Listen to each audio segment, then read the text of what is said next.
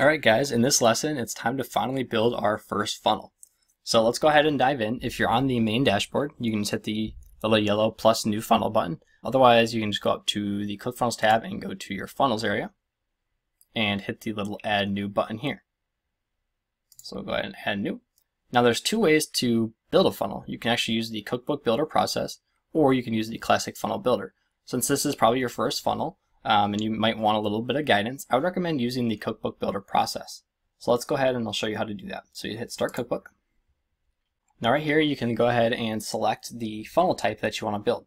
So let's say that we are in e-commerce. So what it'll do is it'll find the e-commerce templates, and you can decide, okay, do I want a video sales letter funnel, a storefront, lead magnet, squeeze page, daily deal, sales letter, two-step, bridge funnel. If you don't know what any of these mean, don't worry. Right below this video, I'll link you to the Funnel Hackers Cookbook. It's a free download. You can also opt in to get the hard copy version so you always have it on you. But basically what happens is Russell goes through and breaks down all the different things that make up these types of funnels. So he'll tell you what's included in a bridge funnel, what's included in a two-step tripwire funnel, and how you set those up. So if you're not sure what these mean, you'll learn those eventually.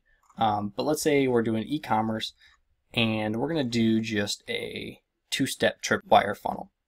So use a low ticket front end product and then upsell them your other products. So let's hit select funnel. It's a really easy process, guys. Here's an example video from the Funnel Hackers Cookbook process that Russell goes through and shows you what's included in a two-step tripwire funnel. Talks about how many pages are in here. Of course, you can add more pages to your funnel. This is just more of a guide through the process. You can download the funnel map too if you like. A little bit more here, information.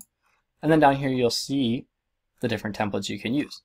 You'll see some free ones, and then you'll also see some from the funnel marketplace that people have built that are done for you, that are like kind of proven to convert funnels.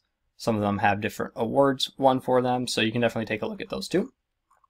But let's just say we want to do a free one, and let's go in and just choose one. So let's choose this one right here. You'd select that. You can kind of see an example of, okay, this is pretty cool.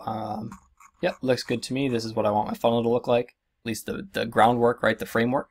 And we'd hit get funnel. So watch what happens here, guys. It's pretty cool. Working on delivering your funnel to your ClickFunnels account. Sit tight. Boom. Look at this. You got your 4 funnel steps already created in the order that they should be, and all your templates are already loaded up into the correct page. How cool is that? And now that we've built our first funnel, go ahead and proceed to the next lesson where I'm going to show you all the different things on your funnel dashboard, what they mean, what you can do, and how to start editing this stuff. See you in the next lesson.